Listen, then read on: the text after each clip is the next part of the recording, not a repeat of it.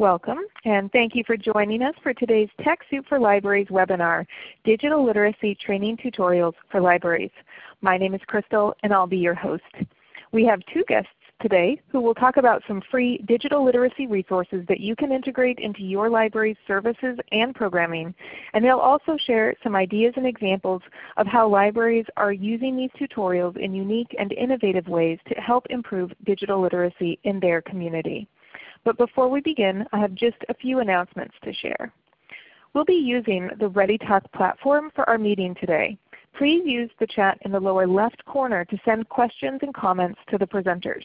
We will track your questions throughout the webinar and will answer them at the designated Q&A section at the end of each presenter's section.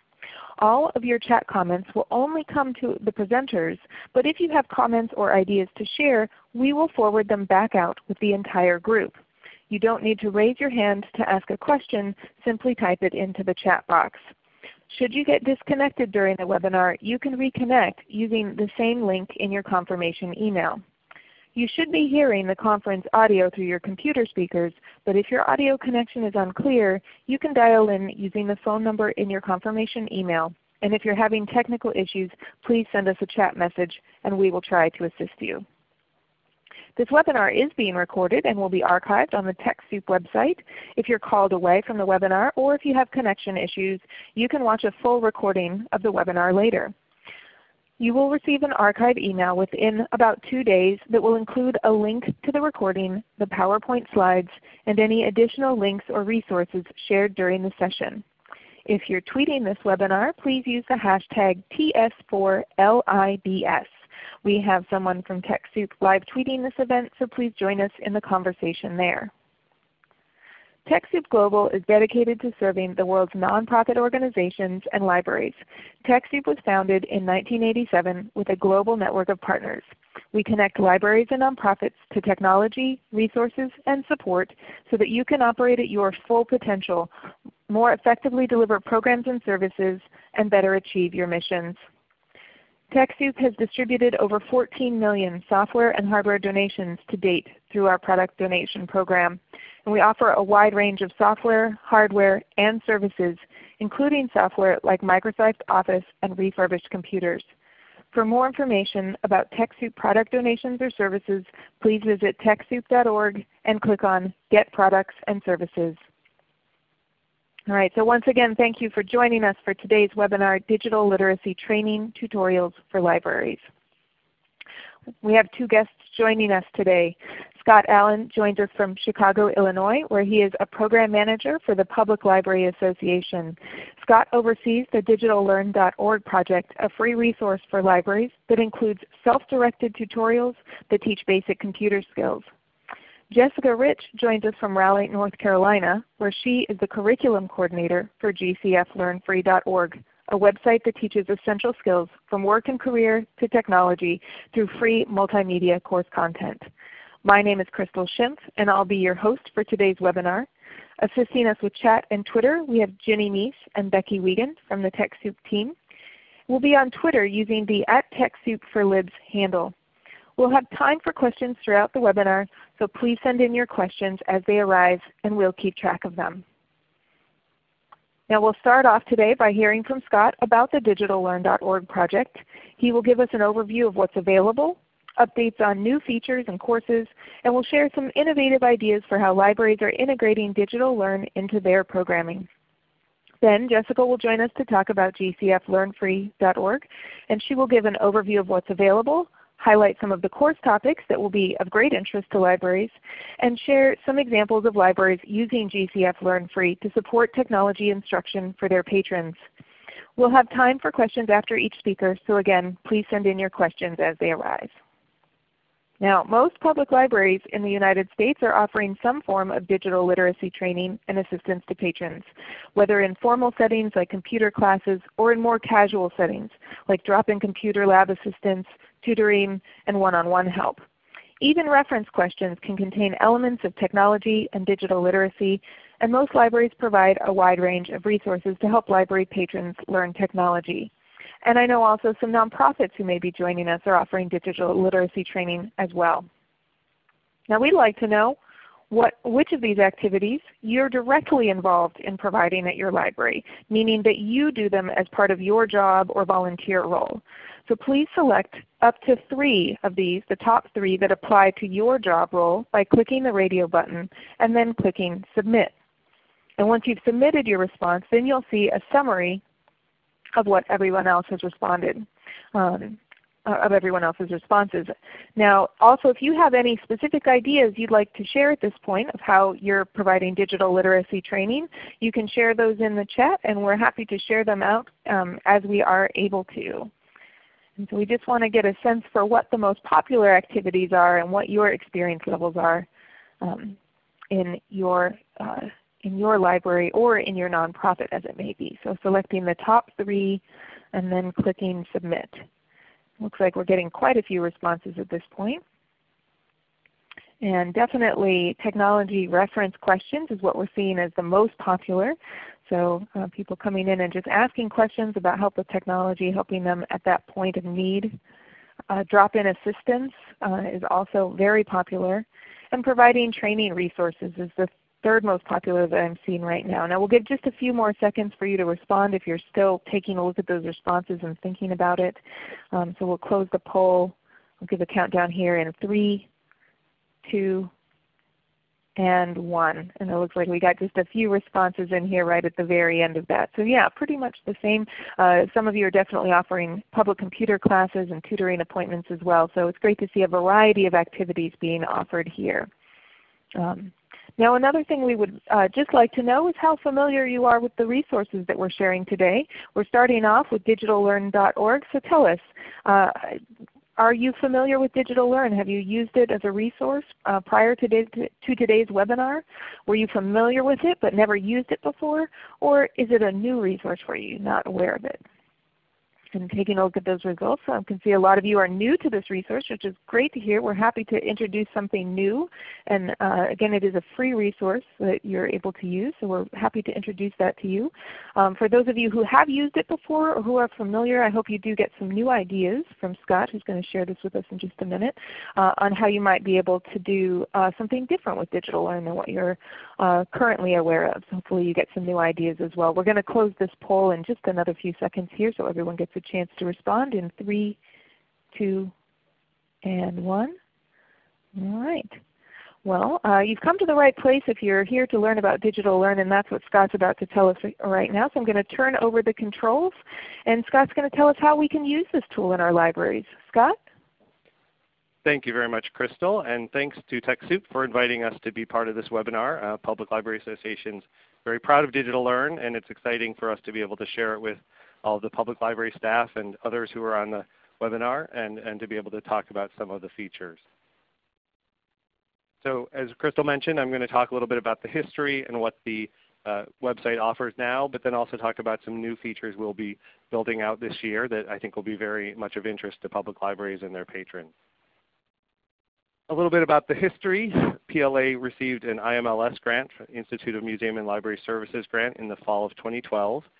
We consulted our public library members about what they needed and what their patrons needed in terms of digital literacy training to make sure that it would meet the educational needs and literacy levels of the learners, and that the length of the courses would be appropriate, and that it would really work into the flow of a public library. We hired Anil out of Denver to develop the strategy and manage the technology, and we hired Kixel, a training and instructional design firm, to develop the courses. And we launched them in the summer of 2013. What became the first set of 14 courses was up in 2013. And then in 2014, we added a second feature, which is essentially a community of practice for digital literacy trainers to be able to share information. Last year, in 2015, we brought on some new funding partners, and we started developing some exciting new features, which I'll be talking about momentarily. Our partners in Digital Learn include IMLS, but also 2 ALA offices, the Office for Information Technology Policy and the Office for Diversity, Literacy, and Outreach Services. The Chief Officers of State Library Agencies has been a partner since we started the project. And just last year, Chicago Public Library joined to help us build out some exciting new features. So what is Digital Learn? I'm excited to see that a lot of people on the webinar are not familiar with it, so this will be new information, and hopefully after the webinar you'll be able to go on and play with the site and use it yourself. There's really two segments to Digital Learn. I'm going to start with the Community of Practice segment. When you go to the landing page, you'll see a link to say Help Learners, and that's intended for anyone who is a digital literacy trainer or just happens to have to do digital literacy training as part of their job to go to get resources. It's essentially a site where people can post and share information. You can learn about upcoming events that might help you develop your digital literacy training skills. And it's really just taking off now. We had about 10,000 registered users as of the end of last year. And then we took the site down and just put up a new version that will allow users to share materials much more easily. So hopefully if you're interested, you should log on, sign up, and start to peruse what's being shared on the Community of Practice site. But the main feature in Digital Learn are the courses for learners. What you see on the screen right now is the home page. We have changed it recently so that you go directly to see the courses that are available when you go to digitallearn.org. And we have 14 courses on the site right now. And you'll see a short introduction to each and links to go to the various modules when you go to the home page. Here's an example of a learner module. This is the Intro to Email course. Each course is 6 to 22 minutes. We intentionally kept them short. And it's broken up into modules. Again, short modules, because we knew that's what's going to work best in a library setting or other settings where people can't sit down for a long period of time to really dive into something. We kept the reading grade level at 4th grade for all of these courses.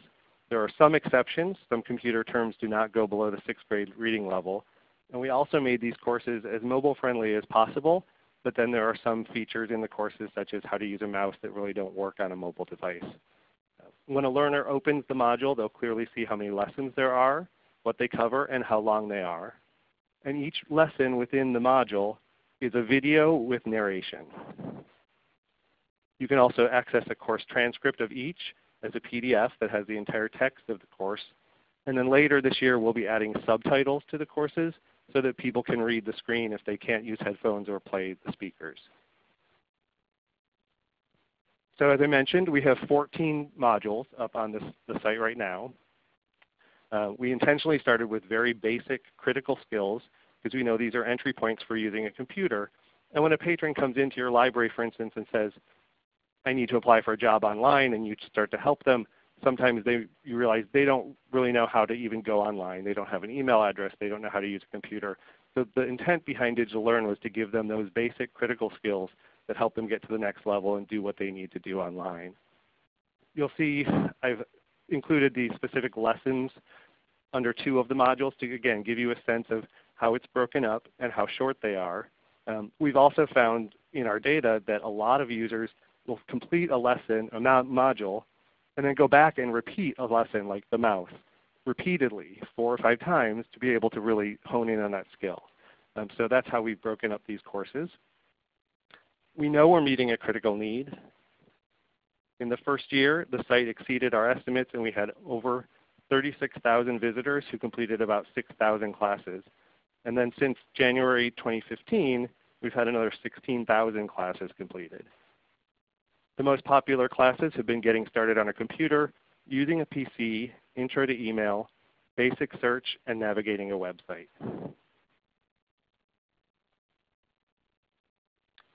Now I'm going to talk a little bit about some new features that we're rolling out in 2016.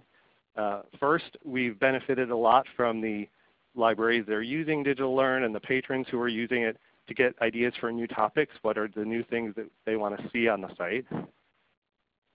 So this year we're hoping to develop 5 or 6 new modules at least, and we already have a few in development. Those modules will cover safety and security, things like logging in, passwords, scams, and phishing.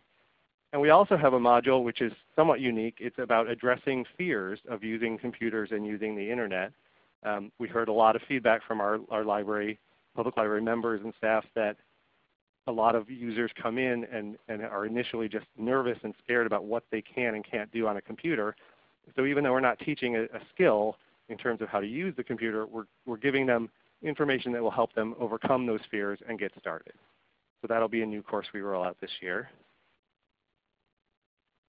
Another exciting thing we're doing this year is translating all of the courses to Spanish. We know how important it is to have things in other languages so that you can serve all your patrons. Right now on the site, 2 of the 14 classes are in Spanish, and there's a toggle to go from English to Spanish, so a Spanish user would see all of the site content plus these 2 courses.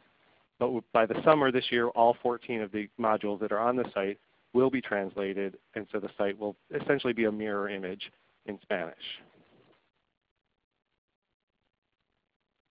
Another new feature we just added is the ability to log in.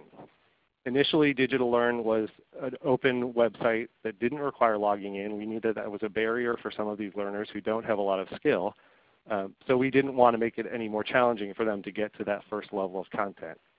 But we've also heard from libraries that a lot of users, once they start learning, want to be able to keep track of what they've done and go back to where they left off. So we did create a login screen, which is accessible from the home page. But you'll notice in keeping the focus on the target audience of those with very low digital literacy skills, we've done a few things that aren't typical.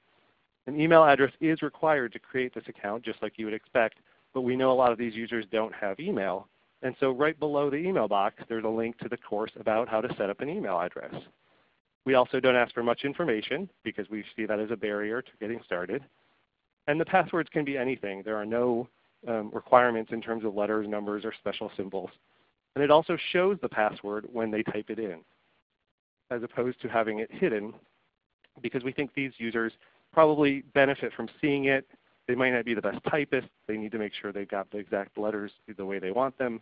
So that's just a little bit different, but we know our audience here. So those are some new features we're starting. And I just want to talk a little bit now about how libraries are using Digital Learn, or how they might use Digital Learn, and then give some specific examples. So first, we hope that your public libraries or other community agencies that might be on the webinar today will link to the site from their library computers or from their library website and direct users there to help them develop digital literacy skills. We also think it's important to educate the library staff that Digital Learn is a resource that's out there and that they can refer patrons to it who have training needs. And we have flyers that PLA, the Public Library Association, can send you that include space for personalization. So you can put your library or your branch name in the box. There's an image on the screen right now of a flyer. And you can put the address, or you can say, see Becky at the reference desk for help getting to Digital Learn, whatever you think is the most useful information to help patrons get to Digital Learn.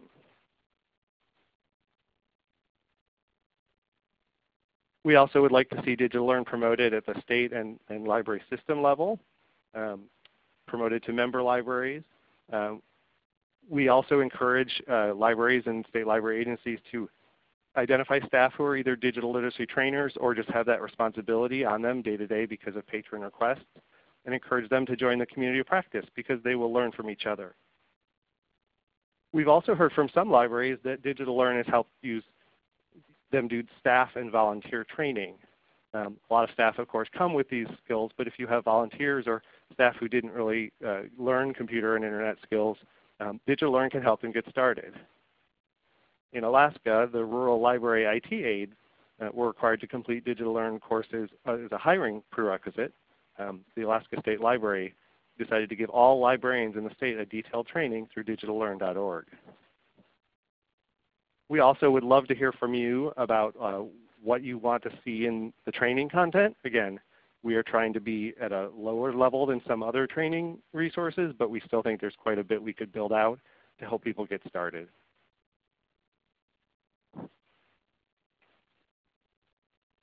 Now I'd like to cover a few examples of how libraries are using Digital Learn. The St. Paul Public Library is actually this resource, the site that gets the most referrals to Digital Learn when we look at our data, and we wanted to know why, so we talked to them. And this is a little bit about how they ended up using some of the modules and lessons in Digital Learn. In 2010, the St. Paul Public Library and many other community partners participated in a process to determine how to best assess and quantify digital literacy knowledge among lower skilled adults. The intent behind this was to help employers and job seekers. And through this process, they developed the North Star Digital Literacy Standards, which are online at digitalliteracyassessment.org. once those standards were developed, they wanted to help patrons and other community members make progress. So the library set up a website that links these standards to digital literacy training resources. And as you can see by the arrows on the screen, some of those specific learning resources are digital learn lessons or modules. Some of these even link into the specific lesson within a module because that's what met the needs of the library and their community. So we really appreciate St. Paul Public Library finding this creative way to use the digital learn training modules. Another example I want to share that's leading to some of the most exciting developments with digital learn is the Chicago Public Library. In January 2014, Chicago Public Library embarked on a process to collect and review ideas for how it could help advance workforce development efforts in the city. They assembled a lot of local stakeholders, including city colleges, public schools, the Chicago Jobs Council, and others. And together they planned a phased approach to determine how the library could help Chicago citizens achieve digital proficiency, which would then in turn help lead them to productive employment. They began piloting a digital literacy initiative in their branches using staff that they have in the branches to help with training. And after about 100,000 sessions with patrons, they realized that the staff in the branches needed a more consistent training curricula. And they'd been working with a whole range of resources, including Digital Learn. They hired a consultant to identify the digital literacy training materials. And that consultant identified 36 resources and ultimately boiled it down to 3 that they thought would meet the library's needs for this engagement. One of those was Digital Learn, and so they approached the Public Library Association asking if we would be willing to work with them on some new features that would make Digital Learn exactly what they need for their initiative.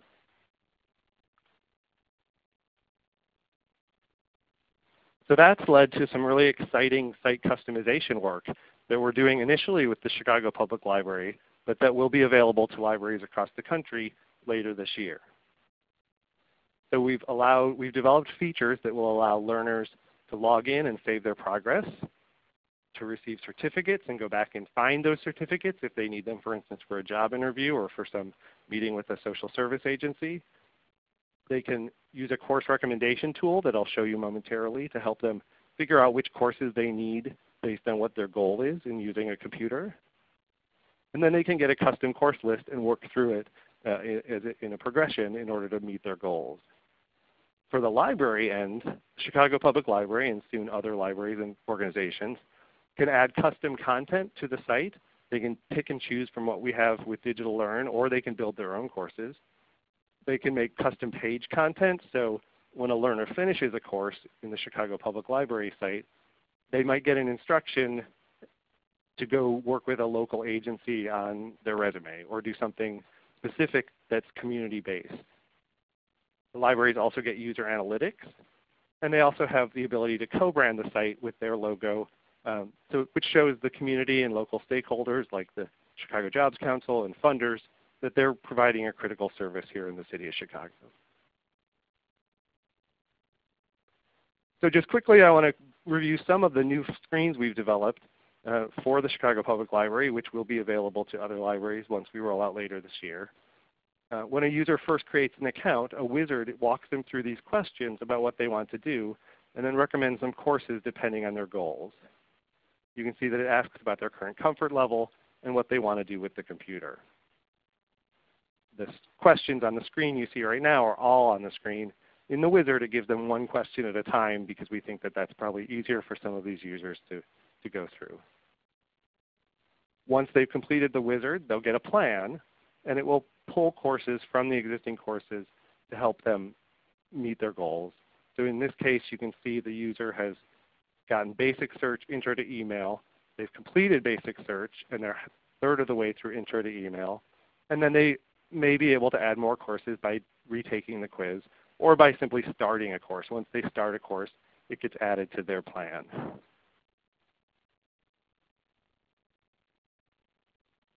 They also see in their account which courses they've completed and when, and as I mentioned earlier, they can download the certificate again if they need to for a certain purpose. That's the learner perspective. For the library perspective or the administrator perspective, you can just see how simple we've made it for the library to add courses. So here is the administrative dashboard where they can pick different courses, publish them, review them, change terms, change titles, add a new course if it's something that either Digital Learn has developed or the library has developed themselves that they want to put on the site. On this next screen, I'm just showing quickly how you can add supplemental materials. As I mentioned earlier, once a user finishes a module in Digital Learn, they can then take direction from the library or the other agency that's working with the library in terms of what to do next, to build on those skills, to seek employment, to use the city or school website for their child's education, anything that the city and the library decide together that they want users to be doing with those skills can go into these post-course completion areas. And again, this is just another screen in the back end for the administrators about adding a course, and this would be if, for instance, the library or library system wanted to develop a course on how to use the local school system's parent portal. So we know we have children in school and their parents may not be as comfortable with computers. They can learn basic skills, but maybe they would need a separate course specifically on what the school's parent portal offers and how to make the most of those features. So that might be something a local library develops and uploads to Digital Learn so it shows up for their patrons. And with that, I've covered what Digital Learn is currently and also what we're hoping to turn it into this year. And hopefully it meets some of your needs now and that you'll be willing to work with PLA in the future to help develop your own customized sites. Great. Well, Scott, thank you for sharing so much about what Digital Learn has to offer. And we've had a lot of great questions come in, and I want to go back towards the beginning of your presentation to where you were talking about the way Digital Learn is now and the way that it's openly available to all libraries, not about the custom part of it. So, because we had some questions about the new login feature. And just to clarify, is login required for users going into digitallearn.org as it is now? No. When you go to the digitallearn.org homepage, what you see is all of the courses, and you can start one immediately. There's no need to log in, but there is a button to allow a learner to log in and create an account. Great, great. And then, what are the benefits then of signing up and logging in for users? That wasn't, if you could just go back and touch on that. Sure. Well, we've heard from some of our public library members and library staff who are working with these patrons that users will come in and they'll know they did some courses, but they weren't sure which ones, or they want to be able, or they did a course and now they want to prove to someone that they're talking to outside the library that they've done that course. So we added the Create an Account feature to enable them to track what they've done, to go back and get their certificates of courses they've completed. Just another way to add some features for users who are maybe more consistent and routine, but a user who simply wants to do one module and move on is still able to do that without creating an account. Great. And then also related to account creation, if they are creating an account but they don't see a library listed or they're not joining from a library site, can they skip that part of the registration process? Yes, they certainly can. Great. All right. And then a few questions came in about the course content and the language. I know you indicated that they are being translated into Spanish, but are there plans to translate the courses into any other languages? And the specific languages mentioned were French, Arabic, and Vietnamese. I'm sure there are others as well. And we're so proud to finally get the Spanish translations done, and we know how important those are. That we would love to keep doing more, but at the moment we don't have the time or resources or skills to do that. We would welcome partners, especially libraries in communities with a lot of speakers of those languages who have staff who might have skills to help us get the translations done. We would love the site to have more translations, but right now the only plan is to do the Spanish. Great. Now, in terms of the additional courses that are being developed, you mentioned a few of them. Is there anywhere where there's a list of upcoming courses? And also, are libraries able to request courses or provide feedback on what topics they'd like to see? We don't actually have a list out. We had about 15 topics that we rotated through some of our member volunteers, some libraries that were using Digital Learn, and some digital literacy trainers, and they helped us pick the next 5 or so that we're going forward with. We would love, and my email is on the screen, I would love to hear from you all. What are the courses you want to see on Digital Learn or another digital literacy training resource? We'd love to help find them if it's already out there. Again, we are trying to keep it at sort of a basic level. We've had requests to go to, like, we have Intro to Microsoft Word, and they wanted levels 2, 3, 4, 5, and we feel like some of those are out there in other resources. So we may not move that way with Digital Learn, but we still want to hear your ideas. Great, great. Now we're getting more and more questions coming in. We're just about at the point where we need to move on so we can hear Jessica talk about GCF Learn Free as well. So we'll try to come back to some of these questions at the end. But maybe just one to end on is to go back to that concept of customizing the site for your library. And people are wondering, is that something that's going to be freely available, or what is it going to take if libraries are interested in having a custom Digital Learn site? So the short answer is watch PLA and keep in touch with me to get more information as we roll this out. But we are currently looking for grant funding to be able to roll this out to a number of libraries at no cost. There are some costs involved, and so we're trying to come up with a very manageable, reasonable fee for libraries to customize the site. But we've also heard from a few libraries that have ideas that tie into their local initiatives that would require even more customization, and we're really willing to do that, but we need to have those discussions to figure out what it would take to make that happen. All right. All right. Well, that's a good short answer for now. And Scott, we'll see if we can come back and answer some more of these questions at the end of the session. But right now it's time for us to move on. So I'll say thank you for sharing everything you've shared so far. We really appreciate it. Great. All right. And then so we're going to move in and hear about GCFLearnFree.org. And again, we just would like to know, prior to today's webinar, is this a resource you were familiar with? Again, tell us, have you used it before the resource?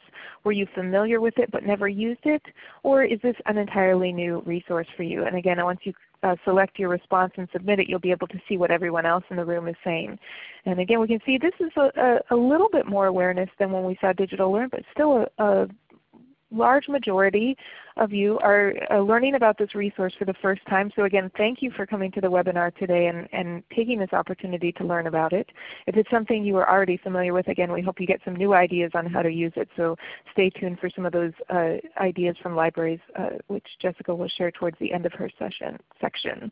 I'm going to close the poll now. It looks like we are getting most of the responses in at this point, so I'm going to close that poll in 3, 2, and 1.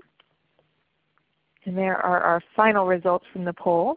And then I'm going to transition and hand the controls over to Jessica, who's going to tell us all about GCFLearnFree.org. Jessica? Thank you, Crystal, and thank you for inviting me to talk to everyone about GCF Learn Free. We definitely see some people that haven't heard of GCF Learn Free, got a few that look like they've used it. So even if you have used it before, maybe there'll be some new information for you today. GCF Learn Free is an educational website funded by the Goodwill Industries of Eastern North Carolina. We offer free tutorials in technology, reading, and math. And although I'll obviously focus on digital literacy today, if you weren't aware of our reading, math, or career programs, then those may be also useful topics for your patrons. So I invite you today or at your earliest convenience to go to the website and to look at some of the other things that we offer in addition to digital literacy. Feel free to use anything that you find at the GCF Learn Free site in the service of your educational programs or with the people you serve. And I'll talk in more detail at the end about specific ways you may be able to do that. As I mentioned, we are a program of the Goodwill Industries of Eastern North Carolina. It's actually the stores here in Eastern North Carolina that make GCF Learn Free possible. I happen to notice in the registration list we have people from Pender County, Hoke County, and Wake County on the line today. And so the GCF stores that are in your communities are what make GCF Learn Free possible, not only for people here in Eastern North Carolina, for all around the United States and all around the world. In 2015, we actually served 21 million learners, and this year we're on track to serve more than 30 million. We recognize that everyone learns differently. That's why our tutorials offer written lessons, video tutorials, interactives, and informational graphics. It's our hope that our users can find the learning modality that works best for their learning style. All of the information that you'll find at GCF Learn Free is completely self-paced, which means that users are able to work at their own speed, at their own time. We have learners that will maybe look at the site for an answer to a quick question and then never use us again. Or they could, a learner could work sequentially through the entirety of a tutorial, re-reviewing content as many times as they need.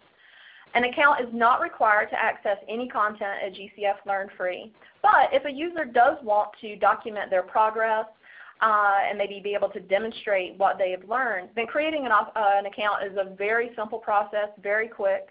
Once you've created an account, your progress will be tracked, and then you can print off a transcript of your completed tutorials and then show that to a teacher or to an employer.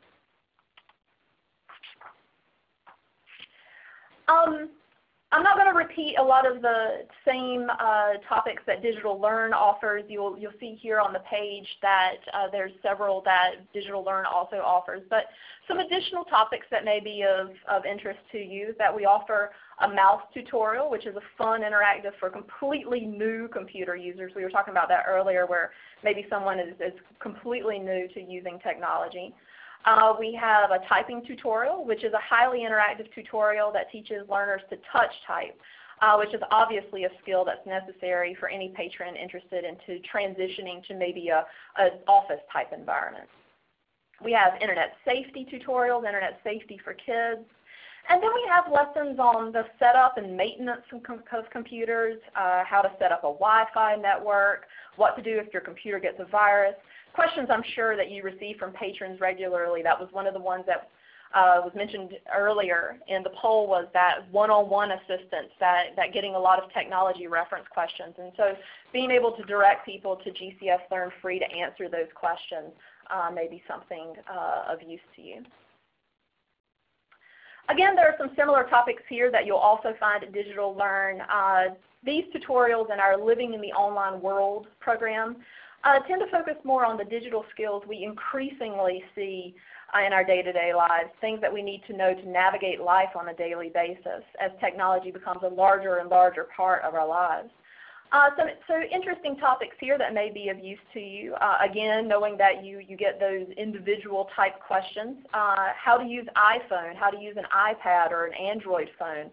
I know libraries have device days or other programs and opportunities where patrons can bring in their devices to get answers. So this may be something that's helpful that may supplement those programs. Topics like using Wikipedia and Craigslist, how to use streaming video services, listening to podcasts, downloading free audiobooks, and then additional social media tutorials like YouTube, Instagram, and LinkedIn. Our Microsoft Office tutorials are our most popular tutorials, and this is how most people originally find GCF Learn Free. These are great for getting up to speed with new versions of Microsoft Office and finding out what changes or differences they've made. But it's equally great for someone who's had no or very little experience with Microsoft Office. The tutorials start with the very basics and then take a learner through what we feel are the most common tasks employees will encounter in most offices. These tutorials are not comprehensive, but we feel that they will largely cover the most important skills someone would need to be able to get a job in an office. We have just added Word, Excel, PowerPoint 2016. We're currently working on Access 2016, and that should be available by the end of April. Very quickly, I'd just like to showcase a few tutorial topics to give you an idea of what some of our content may look like if you haven't used GCF Learn Free before, and it looked like most of you hadn't. But even if you have used GCF Learn Free, some of the content has changed a little bit in its look and feel, and so this may look a little different to you. I anticipate that this may be a relevant topic for many of your patrons. Our technology buying guide includes computer, smartphone, and tablet buying guides. A lesson on how to choose between a laptop or a tablet to choose which best fits your needs, information about e-readers, wearable technology, and more. Online Money Tips is a newer tutorial that we recently added in the last year. Some of the topics here that may be of interest to you is how to get a free credit report, how to use PayPal, how to download free ebooks from your local library. It's tax season, so you might be having a lot of patrons coming in and asking about how they could do their taxes online. And so we have a lesson on that that may prove to be useful for many of your users.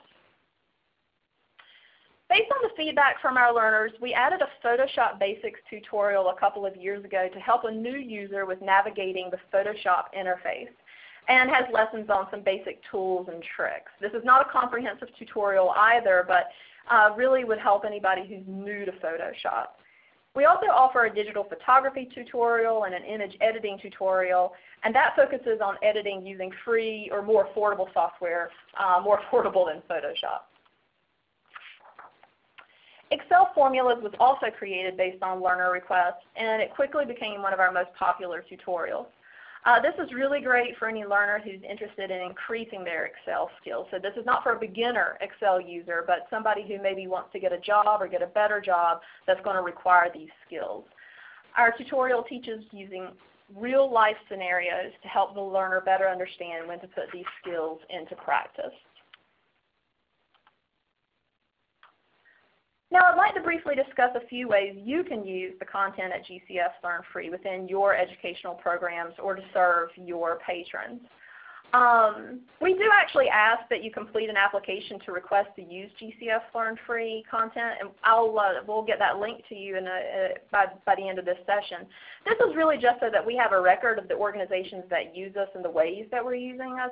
Like I said, you don't have to create an account, and so oftentimes we don't know who's using us. And so this is just for our information for our records. This is not required. If you do have a very unique use case, we would want that application. Just make sure that you're still following our terms of use. Largely, whatever way you'd like to use our content is allowable. The only common use we deny is to copy and paste our content into an LMS, a CMS, a portal, or some kind of closed system. That would be against our terms of use. You can certainly link to our site. You can embed YouTube videos. You can even iframe our content. But you would not be able to grab our content and then put it inside of your system, unfortunately.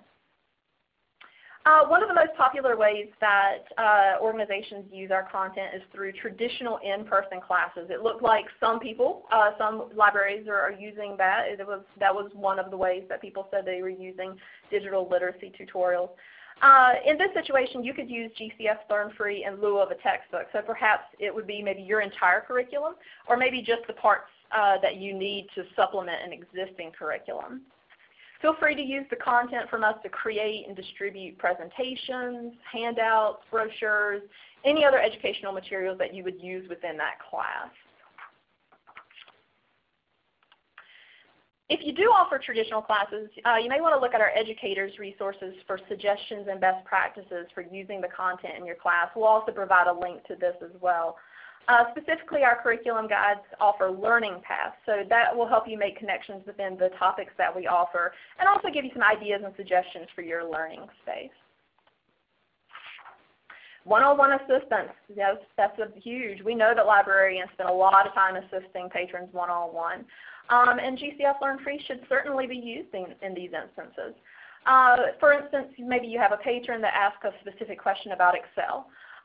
Navigate the patron to that particular lesson at GCS Learn Free, show them the text, the videos, any additional content that maybe will help them in performing that task. Hopefully this would allow you to then be available to assist other patrons, and it empowers that learner to then take ownership of their learning. It really allows them to learn at their own pace, and so they don't feel rushed or embarrassed about not getting it. They don't feel pressured that you're sitting there next to them. And so this is certainly a resource that you could use in those instances.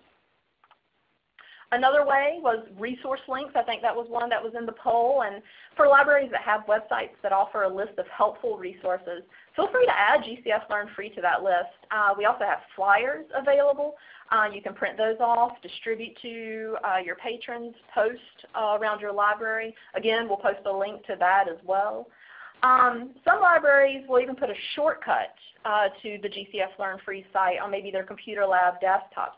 Honestly, any way that you'd like to spread the word about GCF Learn Free in the way that you think it makes the most sense for your patrons, we are certainly okay with it. I think this is one thing we don't think about very often, but GCF Learn Free isn't only for the end user. It's not only for your patrons. It's not for the people that you serve. It's for us too. Technology changes so quickly, and even the most tech-savvy person can't know everything there is to know. Maybe when your library upgrades to the newest version of Microsoft Office, when you transition from Windows 7 to Windows 10, the tutorials at GCF Learn Free may help you get up to speed with anything you need to know. We work very hard to keep our site up to date, and when there are changes to technology, we hope that you'll think of us as a resource. We have thousands of organizations of all types that use us in 1,000 different ways. I'm not going to go into great detail about each of these particular examples, but one unique story from this slide is Santo Domingo Pueblo Library. We worked with them to provide them a downloadable version of our site, which they then translated into a language used by one of the local tribes. This may be relevant for some of you, and I think that was some of the questions we received earlier. If you work with ESL students or other populations who speak languages other than English, please reach out to us and contact us about translation opportunities. Currently, we do offer Spanish and Portuguese tutorials through our sister sites, gcfaprendelibre.org and gcfaprendelibre.org. We'll pass those links out to you in a moment. These are not direct translations of the tutorials you would find at GCF Learn Free. They're actually created by a team in Bogota, Colombia. But their focus is also on technology, reading, and math. You'll see many of the same topics. And that still may be helpful information for you for any learners that you may have whose primary language is Spanish or Portuguese. I did see that we had a few academic libraries signed up today, and we're seeing a lot of community colleges, a lot of four-year colleges who are using GCF Learn Free to help their non-traditional students kind of get up to speed. To teach the technology skills the students need to be successful as they return to school. So I'd like to encourage you to consider different types of populations that may be served by GCF Learn Free and Digital Learn. It could be school-age children, young adults preparing for the workforce for the first time, adults returning to the workforce after some time out, older adults who want to learn more about technology, and even adults who are already tech-savvy but still need to keep up with the latest changes. I did mention the downloadable site a few minutes ago, and I just wanted to let you know that if you're in an area that has no internet, unreliable internet, if YouTube is blocked in your library, we can provide you with a version of our site that works offline. This version is created about every other year, and therefore it doesn't have the newer content after it's created. So this is definitely not a replacement for the online site. The live site is always going to be the preferable version if you can access it. But those that don't have the option, the downloadable site is a great substitute. It's been a huge success in rural areas of the United States, developing countries around the world, and we're huge in prisons. We're actually on tablets owned by every Georgia inmate. So if this applies to you, or if you ever have any questions or comments, even after today's webinar, please contact me anytime. That is all of the content that I had to share with you today, but I'd love to hear your questions or any of your comments. Great. Jessica, thank you for sharing such detailed information about what GCF Learn Free has to offer. And we are getting some questions in, and I'm sure we'll, please send us questions if you have them. We do have time for questions right now, and I think we'll bring Scott back on in a minute. One of the first questions I've seen come in, Jessica, is just about one of the topics you have available. I know you have a lot of Microsoft training. Do you have training for Office 365 available? That's an excellent question. The Office 365, we actually work with Microsoft Office. They are aware that we create tutorials. When you search for Microsoft Office tutorials, we come up above their own support. And so moving forward, they are going to stop doing versioning. If you look at our 2016, there aren't any references to the dates. Office 2016 mirrors Office 365, the online version. So if you are using Office 365, the 2016 tutorials should help you with 99% of your questions. If there are slight differences, it's because 365 is going to start being continuously updated. And then moving forward, most likely it's going to be all Office 365 instead of every 3-year versioning. All right. Well, that's some good insider information there to know about the relationship between those two as well, because I think we don't always realize that that similarity. So that's great to know. Now, another question that we got in was was asking, is GCF Learn Free mobile device friendly? And the context there is that they have a lot of students who use tablets, and they were thinking this could be beneficial for them if they worked on it on their tablets instead of on a desktop or laptop computer. Most tablets should be fine, that screen size. We are working to better optimize our site for smaller screen sizes, more phone size. A tablet size should work. I will say that we do have some of our older programs that still require Flash. Our reading program, our adult literacy program, our mouse tutorial, our everyday life program still operates in Flash. But moving forward, everything is in HTML5, the typing tutorial, some other interactives. And so if you do have an iPad, you may run into some Flash barriers. But otherwise, everything should be mobile optimized for using a tablet, and you should still be able to access most content. Excellent. And is it just through the mobile website, or do you have an app available? It would just be a responsive design working. Great. So there's not a separate app, or there's not a separate MDOT or anything like that. It would just render to be optimized on that screen. Great. Great. And actually, Scott, I think this is a question that also came up for Digital Learn. So in terms of accessing this on mobile devices, tablets in particular, is Digital Learn compatible with that? We've tried to make most of the courses compatible with that. Some, as I mentioned earlier, just really don't translate if it's about how to use a mouse and things like that. But that is something that's on our list to try and improve. Great. And same question about app availability. Is it just if you're on a tablet, would you just go to the Digital Learn website, or do you have an app available? We do not have an app available at this point. Right. All right. Well, I'm just taking a look to see if we're getting any new questions in. It looks like we've tried to answer as many of the questions as we could from earlier. Well, here's one question I can actually ask to both of you. Nicole asks if the courses involve practice files or hands-on activities. And I know you've both touched on that, but maybe just now you could summarize by saying what's the level of hands-on activity and also what files are included. And Scott, I'll have you take this one first since I know this came in during your section. Sure. The courses as we built them initially didn't include a lot of hands-on activity or practice direction. Partly because we didn't have a way to support and monitor that. What the partnership with Chicago Public Library is allowing us to do, though, is build in some exercises for users to do, and the staff in the library are able to then help them finish those or verify that it was completed or respond if a response is necessary to the learner. So I guess the short answer is really there aren't a lot of those, but they are being built as we expand out this year. Right, right. And you also have some print materials that come out along with the courses, correct?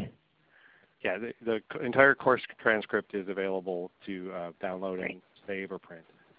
Great, great. And then Jessica, I know you did touch on this, but can you just summarize again what type of hands-on activities you have available?